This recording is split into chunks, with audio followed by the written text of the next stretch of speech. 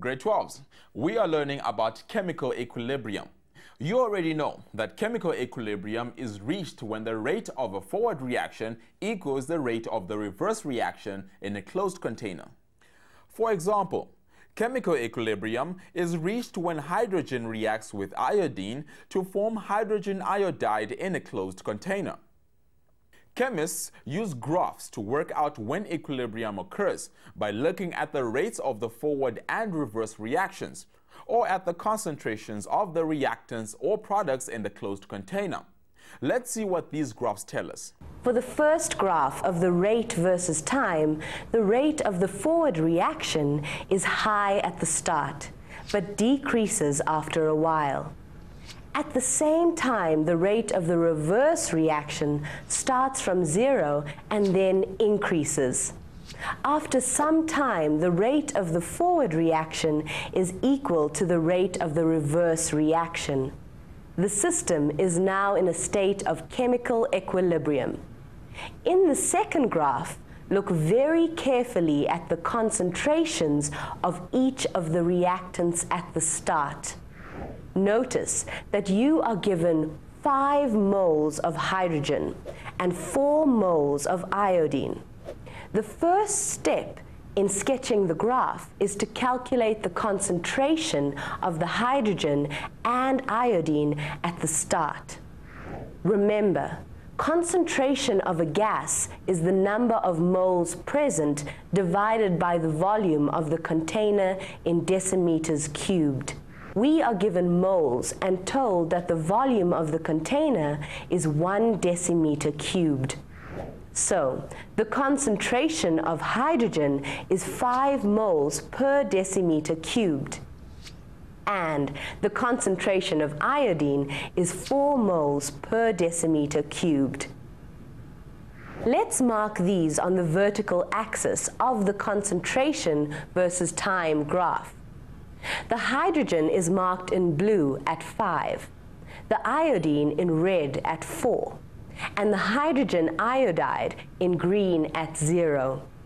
It is very important to recognize that the concentration of the reactants decreases and the product concentration increases in the same ratio as shown in the balanced chemical equation. For this reaction, the ratio is 1:1:2. At the start of the reaction, the rate of the forward reaction is high, so more reactants will be used up and more products will form in the first time interval. For sketching my graph, I have chosen a time interval of half a minute.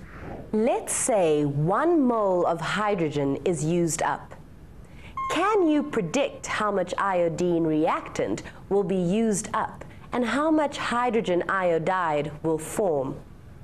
I am going to show you by plotting the points on my graph. See how the concentration of hydrogen decreases from 5 moles per decimeter cubed to 4 moles per decimeter cubed. At the same time, the iodine decreases by 1 mole per decimeter cubed, from 4 to 3 moles per decimeter cubed. Both the reactants decrease by 1 mole per decimeter cubed, because the ratio between hydrogen and iodine is 1:1. But the ratio between hydrogen and hydrogen iodide is 1:2. So while both reactants decrease by 1 mole per decimeter cubed, the product, hydrogen iodide, increases from 0 to 2 moles per decimeter cubed in the same time interval. In the next half-minute time interval, only half a mole of hydrogen and iodine are used up, and 1 mole of product is formed. In the next time interval, less reactants are used up, and less product molecules form. Notice from 3.5 minutes to 5 minutes, the lines on the graph are all horizontal lines parallel to each other. We say that chemical equilibrium is established. We can't see any macroscopic changes, but chemists can measure the concentration of reactants and products to find out when this chemical equilibrium is reached. Seems easy enough. Graphs of reaction rate or concentration against time show us when equilibrium occurs. But what factors actually determine the position of the equilibrium? We have seen that a dynamic phase equilibrium is set up in a closed container containing liquid water and water vapor. When the temperature of the system is high, more of the contents are in the vapor phase than when the temperature is low. So we know that temperature is one of the factors that can influence the position of equilibrium. Are there other factors? Yes. We also know that if we try to dissolve lots of salt in water, eventually some of the salt crystallizes as a solid. So another factor that influences the equilibrium position is the concentration of ions in a solution. We will see in another lesson that if you have a reaction vessel containing gases, that a change in pressure also changes the equilibrium position. Now Amira will explain another concept called the equilibrium constant. Let's begin by looking at the special formula chemists use to define the equilibrium constant. Here is a general chemical equation in which two gases react together to form two different gaseous products. We write the equation as A moles of A reacts with B moles of B to form C moles of C and D moles of D. In this reaction, A and B are reactants, and C and D are products. And the lowercase letter in front of each substance indicates the ratio of moles reacting. Remember, at chemical equilibrium, the concentration of both reactants and products is constant. Chemists use a square bracket as a shorthand to indicate concentration of a substance. So, this symbol reads the concentration of A in mole per decimeter cubed.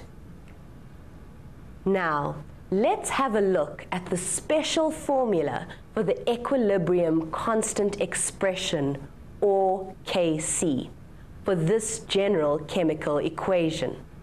Here it is. It looks quite complex, but we can simplify it. Firstly, notice that Kc is a special ratio. On the numerator, we have the concentration of the products C and D multiplied together. In the denominator, we see the concentration of the reactants A and B multiplied together. Secondly, notice that the values in front of each product and reactant are used as exponents in the expression.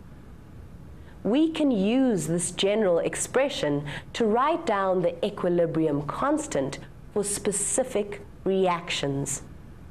As our first example, let's examine the reaction of hydrogen and nitrogen to form ammonia in a closed container when chemical equilibrium is reached. Here is the balanced chemical equation. It tells us that 1 mole of nitrogen reacts with 3 moles of hydrogen to produce 2 moles of ammonia. Nitrogen and hydrogen are the reactants, and ammonia is the product. The reactants and products are all gases. This means that this is a homogeneous chemical equilibrium, because all the substances are in the same state. We know that the expression for the Kc is the concentration of products multiplied together over the concentration of reactants multiplied together.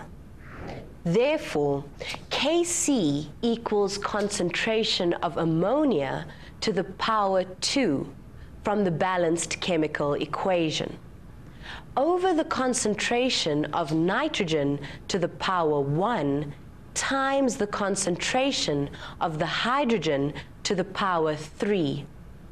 Can you write the expression for Kc for the following reaction? Oxygen reacts with hydrogen chloride to produce water and chlorine. Did you get this? Products in the numerator, reactants in the denominator, and ratio numbers now used as exponents. It will come with practice. This reaction is a homogeneous reaction because all the substances are gases. Now we know how to calculate the equilibrium constant, but for a particular reaction, is it really a constant value under all circumstances? That's a good question. When values for the equilibrium constant are given in textbooks, it is often the value at 25 degrees Celsius.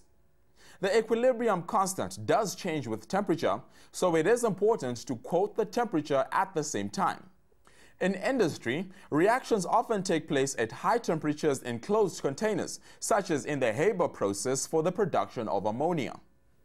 Chemists need to know the value of the equilibrium constant at the temperature of the reaction.